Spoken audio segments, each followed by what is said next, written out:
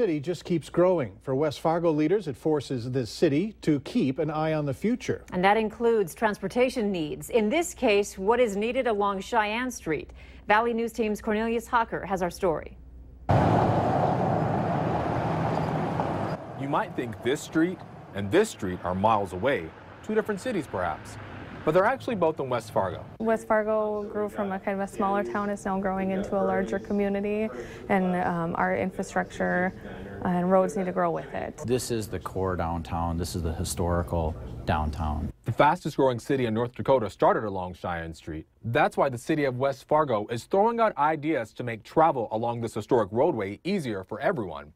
Those ideas range from adding elevated medians to Sheyenne Street, placing traffic lights along the road to avoid stop-and-go hassles at 7th Avenue West, seen here, and even cutting the distance pedestrians and bicyclists have to travel in between streets. The intention is to throw a lot of ideas out there, get public feedback, and try and take the best plan and move forward.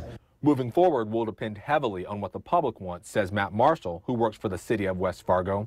Regardless of what's done, people living and working in West Fargo know something on Sheyenne Street has to change to accommodate the growing population. Even if they don't live on Sheyenne, they use Sheyenne on a regular basis, and it's becoming dangerous. Cornelius Hawker, Valley News Live.